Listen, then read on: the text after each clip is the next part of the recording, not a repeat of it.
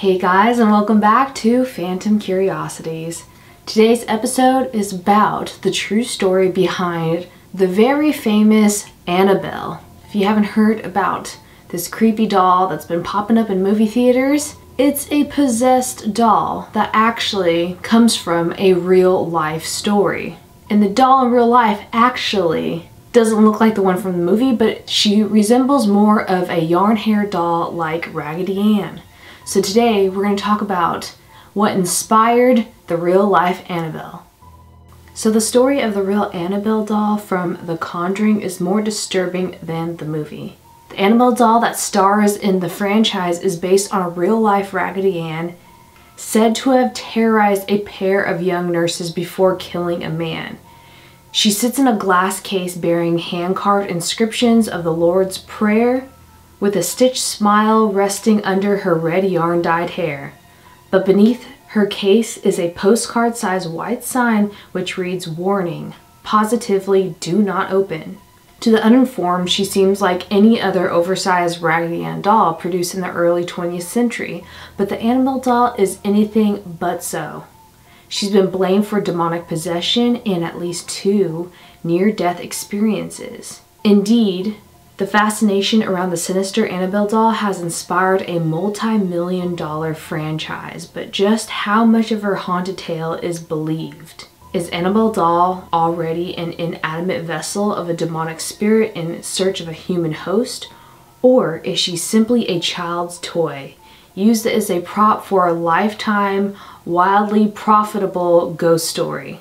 Though she doesn't share the same porcelain skin and lifelike features as her ceramic counterpart in the Annabelle movies, that lives in Ed and Lorraine's in-home occult museum, is if anything made all the more creepy by her ordinary looks. Annabelle the doll's stitch features, including her half smile, a bright orangish red triangle nose, invoke memories of childhood toys and simpler times. If you were to ask Ed and Lorraine Warren, who, if you don't know who they are self-taught and self-professed demonologists, authors, and lecturers.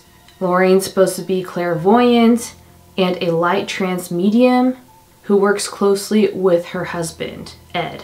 They founded the New England Society of Psychic Research, and they are the oldest ghost hunting group in England. But Ed died in 2006 and Lorraine died in early 2019. They would tell you that the stark warnings scrawled across Annabelle's glass case were more than necessary. According to the famed demonologist couple, this doll is responsible for 2 near-death experiences, 1 fatal accident, and a string of demonic activities that spanned almost 30 years. The first of these infamous hauntings can allegedly be traced back in 1968 when Annabelle was brand new. The story was told that the Warrens were contacted by 2 young women and was retold for years after by the Warrens.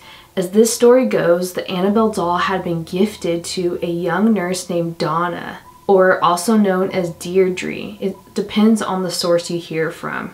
Her mother gifted her for her 28th birthday this doll. Donna apparently was thrilled with the gift, brought it back to her apartment that she shared with another young nurse named Angie. At first, the doll was an adorable accessory sitting on a sofa in their living room and greeted visitors with her colorful facade. But before long, the 2 young women began to notice that Annabelle seemed to move about the room on her own. Donna would leave her on the living room sofa before leaving for work, only to come home in the afternoon and find her in the bedroom with the door shut.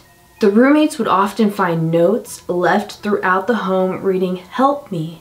According to the woman, the notes were written on a parchment paper which the girls did not keep in their home.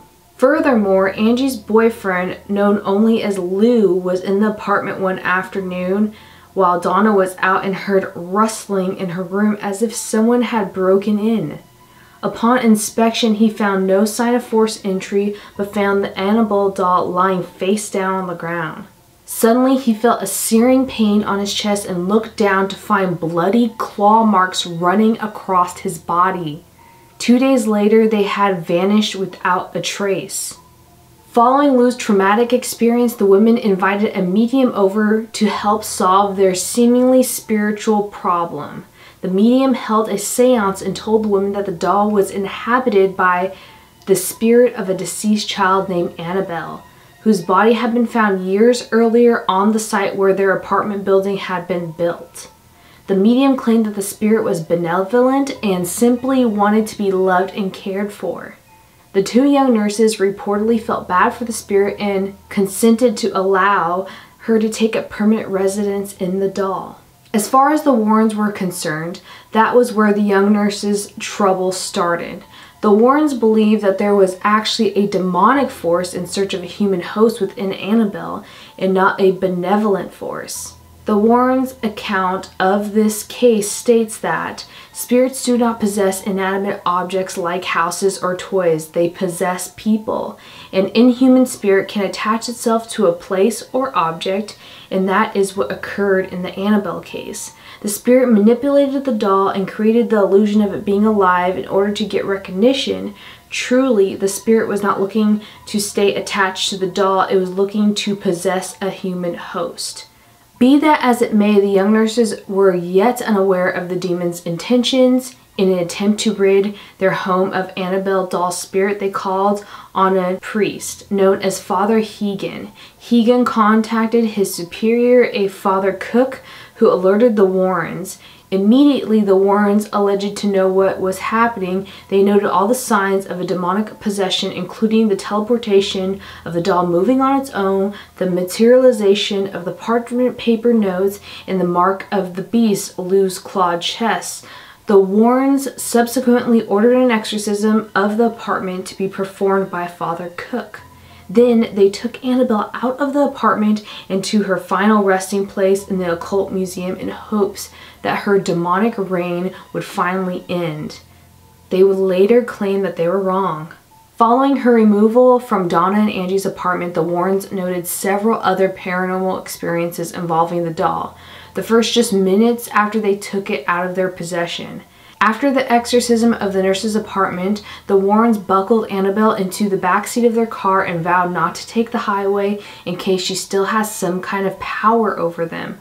However, even the safer back roads proved too risky for the couple. On their way home, Lorraine claimed that the brakes either stalled or failed several times, resulting in near disastrous crashes. Lorraine claimed that as soon as Ed pulled holy water from his bag and doused the doll in it, the problem with the brakes disappeared. Upon arriving home, Ed and Lorraine placed the doll in Ed's study. There they reported that the doll levitated and moved about the house. Even when placed in the locked office in an outer building, the Warrens claimed that she would turn up later inside their home. The Warrens had specifically made glass and wood case constructed upon which they inscribed the Lord's Prayer and Michael's Prayer for the rest of his life.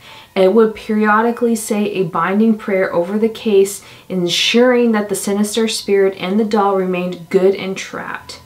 Since being locked up, Annabelle the doll hasn't moved again, though it is alleged that her spirit has found ways to reach out of the earthly plane. Once, a priest who was visiting the Warrens Museum picked up Annabelle and discounted her demonic abilities. Ed warned the priest about mocking Annabelle's demons, but the young priest laughed him off. On his way home, the priest was involved in a near-fatal car crash that totaled his brand new car. He claimed to have seen Annabelle in his rearview mirror just before the accident.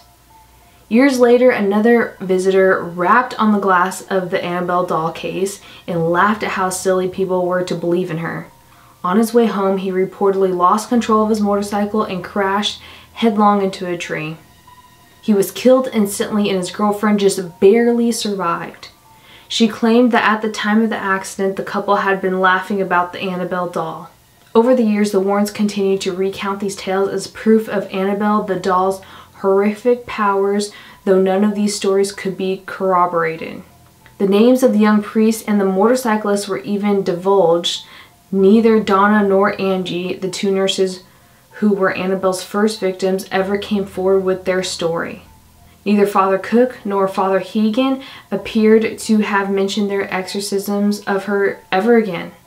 It would appear that all we have is the Warrens' word that any of these even took place.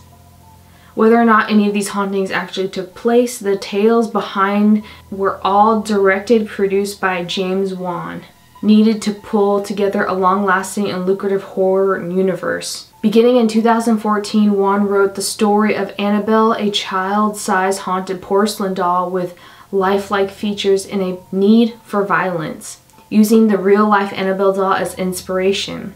Of course, there were several distinctions between the Warrens' doll and the cinematic creation. The most obvious difference of the doll itself was that while the real Annabelle is clearly a child's toy with exaggerated features and plush body parts, the movie version of Annabelle is 10 times creepier. It's inspired by a vintage handmade doll of porcelain, real braided hair, glistening glass eyes. It's clear why the artistic license was taken. Along with her physical features, Annabelle's antics were also amped up for shock value in the movies. Rather than terrorizing a pair of roommates and one boyfriend, the movie Annabelle from Home to Home attacks families, possessing satanic cults, killing children possessed as a nun, and causing chaos in the Warrens' own home. Despite that the real Annabelle only has one alleged murder under her belt, Wan invented enough destruction for 3 movies. Though Ed and Lorraine Warren have both died, their legacy has been carried on by their daughter Judy and her husband Tony Spera.